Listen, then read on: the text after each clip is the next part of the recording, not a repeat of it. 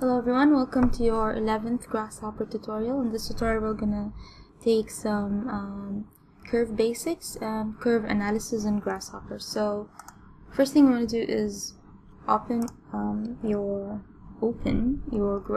Rhino, and I really want to make sure that everybody is double clicked on your top view. So be sure that we're on our top view. So if you just set multiple points, so just say I want, now don't make them too much, we don't want them too dense. So yeah, this should be enough. Make something with this range and then open your Grasshopper. So what you want to do is actually insert your points to Grasshopper. So just double click, type in point, right click and set multiple points, hit enter, and now we have all these points in Grasshopper. So what you want to do is if you double click and type in NURBS. Okay, before that, if you go to your tab here, we have parameters, math, set, whatever. We have here actually a tab for curves. So you can see we have a curve analysis here, and we also have primitive curves and spline curves. So, and spline, I mean. You can just type in and check any one you want and see how they're being drawn. But for this tutorial, I'm just going to talk about some of them. So if you double click and then type in NURBS. So the NURBS curve is, okay, so if you just connect your point to the vertices, you see that we have actually a curve that is drawn from starting from the beginning of our point till the end of it. And you can see we have other two options. So the first one is called the degree. If you double click and then type in slider, right click, hit edit, and let's say I want this to be 10. Hit OK. So if you connect this, we can see that it's red, and red means it's wrong. And why is it wrong? Because it actually starts with number 1. So if you just move in your slider, you can see that it's actually working if you move it, like make the number bigger. So what you want to do is edit and then make the minimum 1. Hit OK, and then you'll be fine. So what I want you to notice is that if it's 1, you can see that the curve itself is like really straight lines and really harsh. And if you move in your slider, you can see that it softens a bit and it's a little bit more smooth when it comes to connecting the lines together. Okay, so this is the NURBS curve. The last one is actually periodic, means do you want your curve to close or not? So if you just right click and you go to set boolean, you can see that it's on false.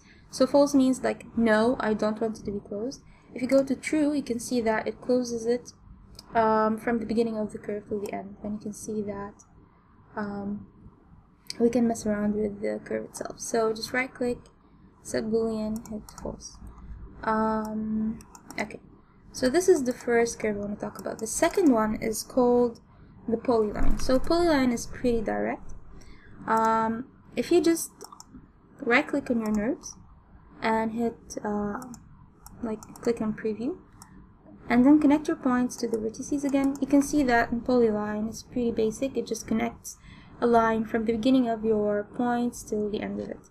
And this one is closed, so if you just right click, set boolean, if you hit true, you can see that it closes your line from the beginning till the end. So set boolean again, hit false. The third one is called the polyarc, and this is actually one of the most. Anyway, so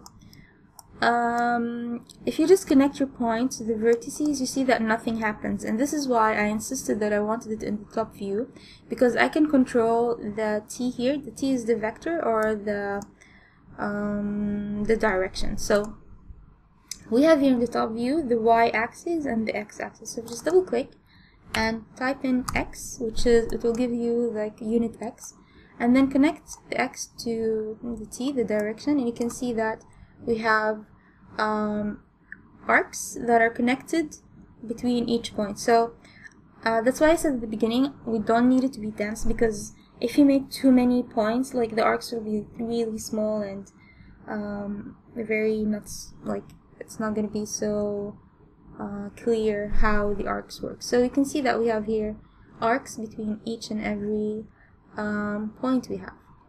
So, and also the last one is closed, so just set boolean, and if you hit true, we can see that it's a one curve that's closing like the whole curve. So just right click, set false, and you can have these polygons. So these are just like what I wanted to say, like what type of curves I want to explain. And now I want to say, I want to explain something called curve analysis. So if you just unpreview this, so right click, hit preview, and let's work with the NURBS. Yeah.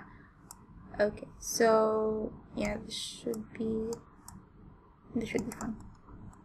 If you double click, and what a curve analysis is basically, well, most people use it to just say I want a point on the curve itself, and this is really useful when you're doing lots of definitions. So let's say like you have a curve and you want a point on the curve itself.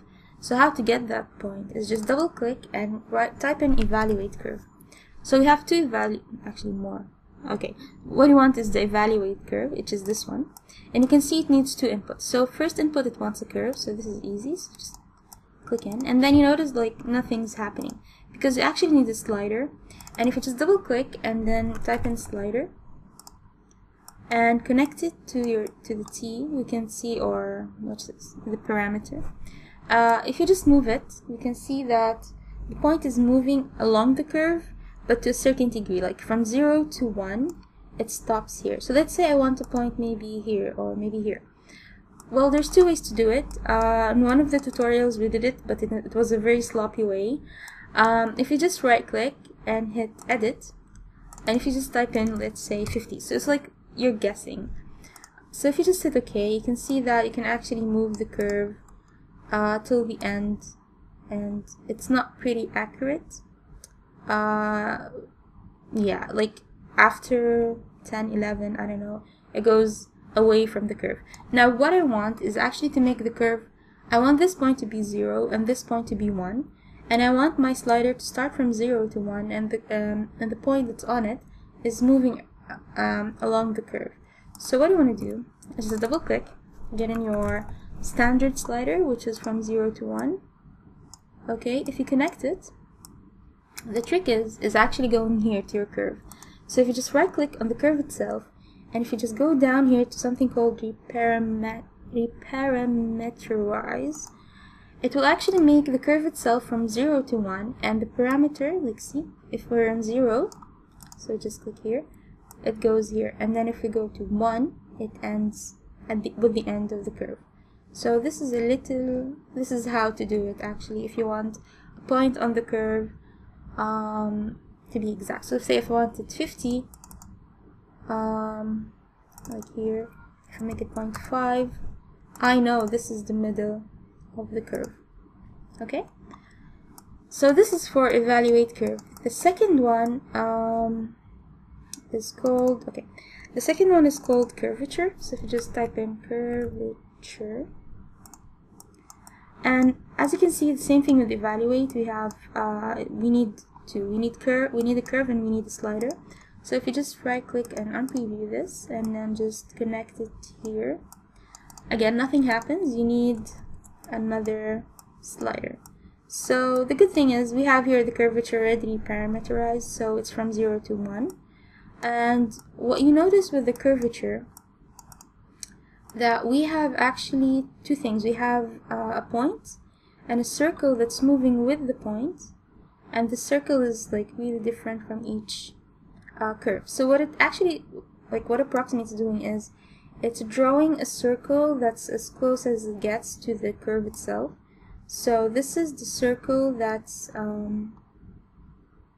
that represents the curve of that portion of the curve. So yeah.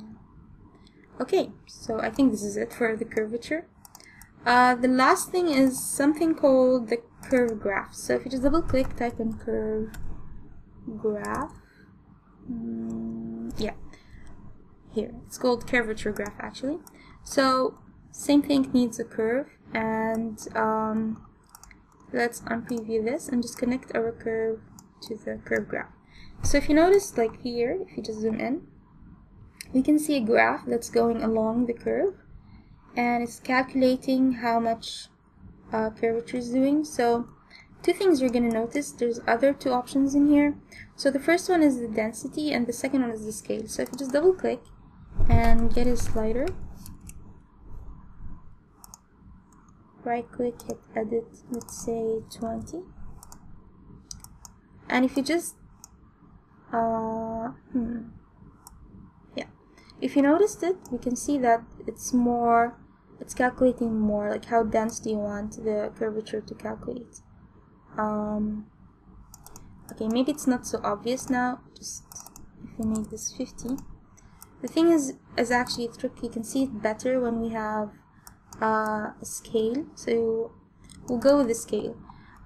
If you double click and hit slider, oh never mind, just copy this one. You can see that you're actually not sure how big is the scale in your curve. So what you want to do is just hover over the scale itself, and you can see that, actually you have to delete this first. If you just hover over it, you can see that one locally defined value is 105. So we can see that the minimum is 105. So we just copy and paste this, and then hit edit. With the minimum, if you type in 105 and the maximum, let's say 200, you can get a better graph representation of the curve. So we can see that here with the density, you can see it a bit more or less dense. And yeah, same thing with the scale, you can make it bigger or smaller. And okay, so the thing is, you can't actually bake the graph. I think there's a script for it, or I think you have to actually do something where you what is that? Like lofting and offsetting the curves and stuff like that. I think there's a forum on it in Grasshopper 3D's forum, so you might want to check that out if you actually want to use the graph and how to do it. But for this tutorial, I think this would be enough. The most important thing actually, with most definitions, to understand the evaluating curve. Like if you have a curve and you want to point on that curve, it's really useful to use the evaluating curve. So thank you so much for watching, and I'll see you next tutorial.